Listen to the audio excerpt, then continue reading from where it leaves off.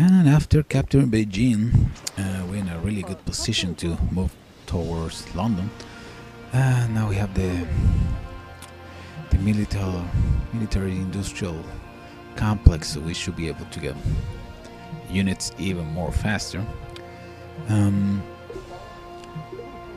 we can probably go for the. Actually, at this point, it's just a matter of getting units. Let me get the factory down first. Get units, move them as soon as possible against London, because that's right now actually is my next objective. Pretty sure we should be able to take care of them. Let's see if he's he probably wants to create a fleet of cruisers, so I want to put all my units in one cruiser and then see them going down with a fighter or submarine or something. I don't know. I mean, the Chinese still have a lot of technology, so there is a possibility that they have some naval units, though I don't really want to take the risk. Let's try to move all the units and then try to create a fleet. That will do the trick, right? This is also very important. It's very, very dangerous when you start moving your big army. Yeah,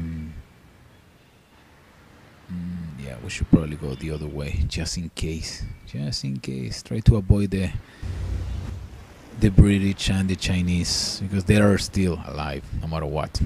So we don't want to take any chances to lose all our army in one go and then find ourselves in a big trouble because we don't have units to finish with whoever is left. In this case is London, so we're gonna put all our units. No, probably right there is much better, so we have some protection at least for the forest. So a decent force, but I don't know. I'm pretty sure that London might have some extra defensive units, and we're gonna try to move back a little bit.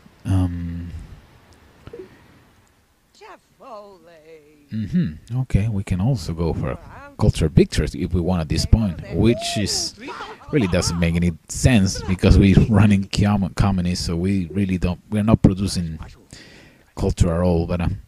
All right, now that we have advanced flight, we can start working in get some bombers, just in case.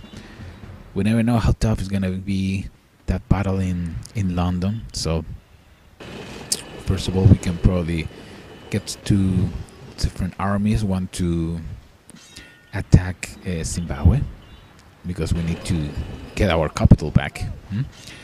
And the other force will be.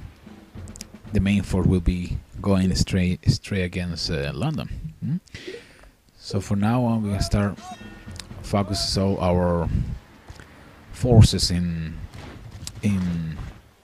bombers probably, and move it. Yeah, in these directions we can get all the bombers together. Just in case London come out with some weird defensive units that probably artillery are gonna have a rough time. I'm not really sure of how many. Maybe they have some cruiser or battleships outside London, and that could be also true. I don't see any so far, but the naval support that the British receive is amazing. So you wanna really take the chance, right? So 96 against 60 is a pretty good odd. Okay. Okay. This is actually gonna hurt. That's just the odds of the game, guys. You see? Now they got a general now. We're in big trouble. Now we really need some naval support. Probably some spies too. Yeah. Well, I wasn't really expecting that. 90. Was the odds were in favor of artillery, but well, that's one of the things that we love about civilization, right? It's not like everything. It's not everything in writing. You don't really have the last word right away. We're gonna start putting some spies in here because probably might need to disrupt their defense. It was funny. I remember Civilization 4. We used to have some nice fight when you have a bomber attacking and the other guys defended with archers, and the archer were able to take down the bomber, which is okay. Give me a break, but that's part of the game, I guess. So maybe some nuclear arrows or something. I have no idea, but it's always fun. That's the thing that keep you going, because otherwise it's just rush for the more strong units and then just move forward, right? There is no surprise in that, so that's the beautiful thing about the odds of the battle, right? We still have a chance to lose, so hopefully we're not gonna lose more units, because I don't really have much more. And I remember most of my artillery's armies are on their way. The Chinese, you see, the Chinese have submarines. That's why it's so dangerous. I mean, you see that those submarines are very strong against cruisers. So do you really want to take any chances to have all your army going sink with going sunk because of a submarine that you wasn't really expecting to see, right? So you need to be a little more careful. The submarines are a lot more slower than the cruise, but still, that's something that you need to keep in mind. Sometimes they're just gonna appear in your base, and if you're not ready, you see right now I'm moving a cruise fleet over here, but that's why I decided to take the long route. I know probably I should just go straight from Beijing to London over here, but again, that's the kind of thing that you need to avoid. Try to take your extra seconds to think about it, because you can take only a couple of submarines in there to bring down your whole army, and that will do it. There's not much more you can do, right? So yes, it's about time to get back Zimbabwe, because it's ours, right? So yeah, Zimbabwe is still level 8, so I knew there was something wrong with that location. It was really hard to make the city grow as a capital. So okay, the odds are really against the Zulu today. Really make the game more interesting. So I might need to probably get some bombers going on, because it looks like the computer is really trying to cheat today, huh? Yeah, once in a while you have these freaking games that you're really not expecting to see, like a rifleman destroying artillery, which is when the odds are like a 1 and 3. Just like doesn't make any sense, but we'll see. The bombers should be able to clean the house, right? The only problem with the bombers, remember, you need to keep your bombers close to one of your cities so they can refuel after a few turns. I think you have only 4 turns, so that's very important. Oh, I can see the British is moving against Zimbabwe too. So, all right. So, see, this is the risk. That's why I always trying to avoid moving my units in using naval units, in this case cruisers, because you never know. The odds are so crazy that, especially when you play in deity. Sometimes when you play in lower levels, I believe the odds are more in favor to you, but when you play in deity, it's like no way. No matter what, they're not gonna come up with something weird. All right, so we're gonna try to use the bombers. Yeah, I probably need a couple more to get rid of Zimbabwe. Gee, I wasn't expecting Zimbabwe to be that strong, but whoever thought that those riflemen are going to be able to destroy my artillery, right? I wasn't expecting that either. Probably this is going to be one of the last videos about the Zulu, because if nothing happened with those with my big army of artillery units, well, I think we should be okay. Once again, you never know with these games, so we're gonna just take it as slow as possible. Probably can try to push forward with my tanks, but I don't really have that many units, so I don't really want to put them in risk. We already saw that the odds are really against us, so there's no really a point. So we're gonna try to just move this as soon as possible. Yes, all the cities are producing fast right now, so That's the only problem about the late part of the game. The late game, you always have this to do the management to 10, 15 cities, and it really becomes annoying.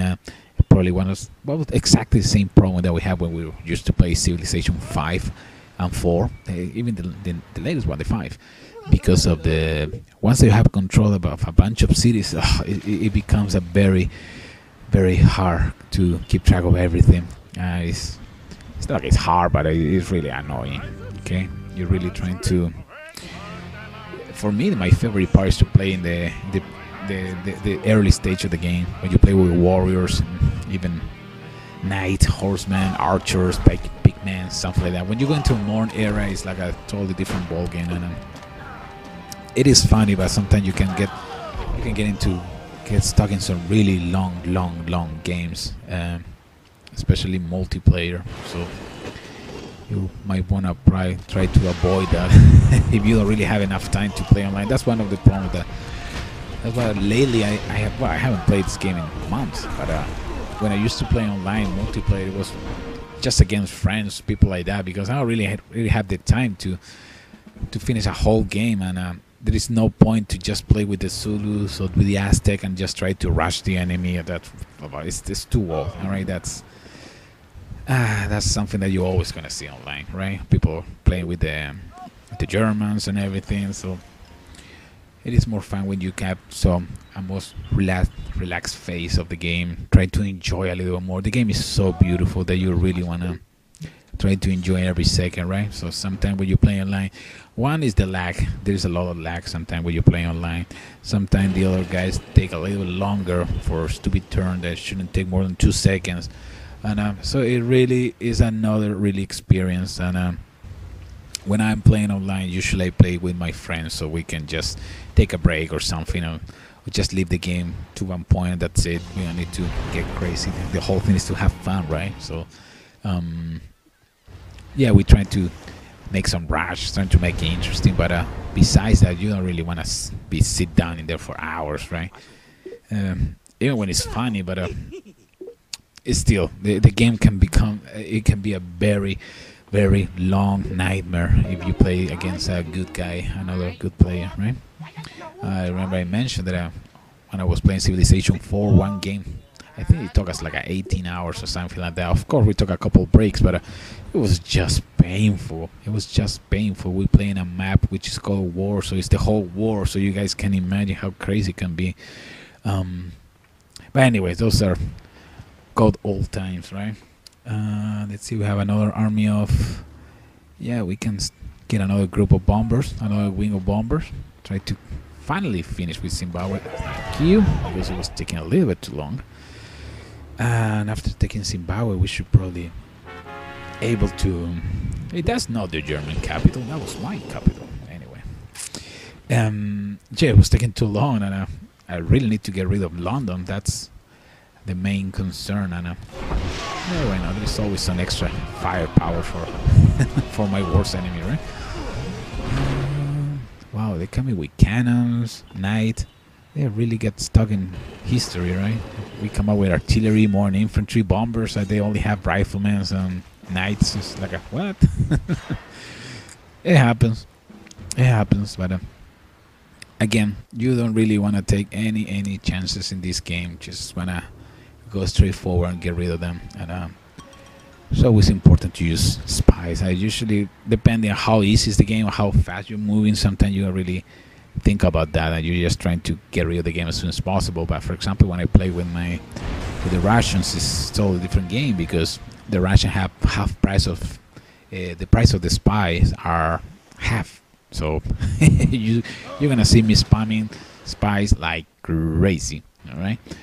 So yeah, we're finally getting close to London with my artillery. It was taking way too long, and I'm just gonna move this cruise in here to see if they have any potential issues and over the sea. But well, let's finish in the next video, guys.